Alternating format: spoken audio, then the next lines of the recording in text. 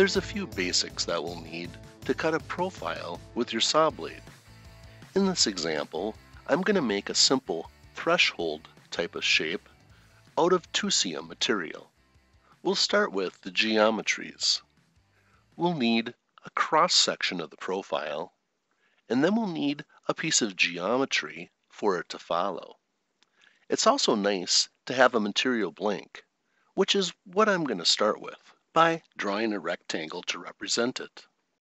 I'm also going to use a rectangle to draw a cross-cut section of the profile that I want to cut. This rectangle represents a cross-cut section of my material blank. And now I'll draw in the profile I want to cut into it, which in this case is a line at an angle. You can draw it here, or you can import it in if it's already drawn. I'm going to turn on Show Breaks to show that this geometry is not joined. This line is really the only thing that I need because it's the only thing that I'm going to cut, so it shouldn't be joined to anything. And the last thing I need is a piece of geometry for my profile to follow. Since I've drawn my crosscut of my profile the same width as my material blank, I can just offset an edge of my material blank if I know the distance. My profile will be referenced from this point, so I need to know the distance from that point to the edge. This is the distance that I'll offset the edge of my material blank in. By choosing Offset, setting that distance, offsetting a line or arc as geometry to this inside. And next, I'll add tool direction to my Follow geometry and my Profile geometry by going to the Machine tab to select it. I'll start with my Profile geometry.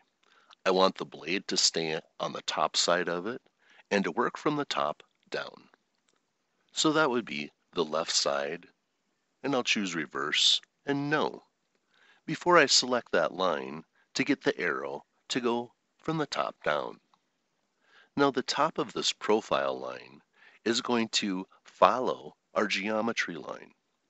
I'm going to use my current selection and select this line so that the arrow is at what appears to be the front, because that's where I want my profile to be. And now with tool directions set on my two needed pieces of geometry, I'm going to convert my material blank that I've drawn into a material that I can use for simulation by going to my 3D tab and selecting Set Material.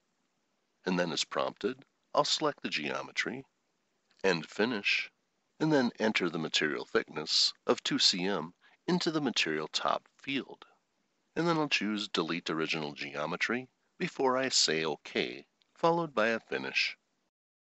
And next, I'm going to lengthen the ends of my follow line, because that's where my blade is going to plunge, and I prefer to lead in from the edge. I'll go to a front view to draw in the example. I'm going to use a 14-inch diameter blade to cut my 2cm material. If I extended my lines 4 inches, I would clear my material with the blade comfortably. So I'm going to extend both ends of my follow line by at least 4 inches. And I'll use Extend by Distance from the Edit tab to do so. I'll set my value to 4, and then I'll choose both ends of the line to be extended. And now, with the geometry properly prepared, we can apply our toolpaths. We'll start with selecting the blade. Choose your Park Industries Machine tab to see if you have a Select Blade for Profiling button available. You can use this to choose the blade by first making sure it's the active blade or selected under Tool Select, and then just click that button to select the blade. And if you don't have the Select Blade for Profile button, the best way is to go to Tool Select and again make sure your blade is selected as active. I'm going to use a smaller 14-inch blade for profiling, and then with the proper blade selected, close a window, and then we can make the blade fully active by using it in a cut. The easiest cut to make being blade cut by 2 points. When you choose it, ensure that the proper blade is selected, and then off to the side, click 2 points, the distance between them long enough to make a saw blade cut. And as normal, you'll see that cut in the operations panel. Now I'll just undo that cut since I know the blade was used. Now to apply this blade profile cut, I'll go to the Machine tab and choose Cut Shape. In this first tab, I'll select Profile as the type of cut, and I'll leave Selected checked. Under the General tab, I'll verify that the correct blade is selected. I'll use Tool Center for compensation and Straight on the corners. Under Levels and Cuts, the first 2 fields are referring to the distance between the table and the bottom of the blade. I'll set my rapid level to 2 inches, my rapid down to 1 inch, and the material top is 2 cm or 0.787. When making this profile type of cut, the max error is the step over, and the max depth per cut is the step down. I usually set these to the same values. Today, I'm going to set them both at 0.15, which is a little wider than the thickness of my blade. And as shown, this can eliminate blade deflection and is a great way to make a roughing cut. There's nothing to set or change under machining data. We don't want to use lead in or outs, and you can adjust any tool settings before we click OK to apply the cut. I am first prompted to pick the side profile, which is this line that we've prepared.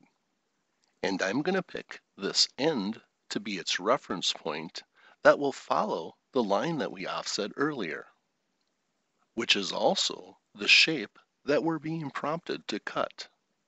So I'll select it and finish to apply the cut path. And if we go to an isometric view, we can see that the cuts followed the profile that we selected. We'll also see that if we run it in simulation. If you don't have a simulation tab available in your project manager, go to your View tab, click on Show Project Manager, and then select Solid Simulation from the drop-down menu.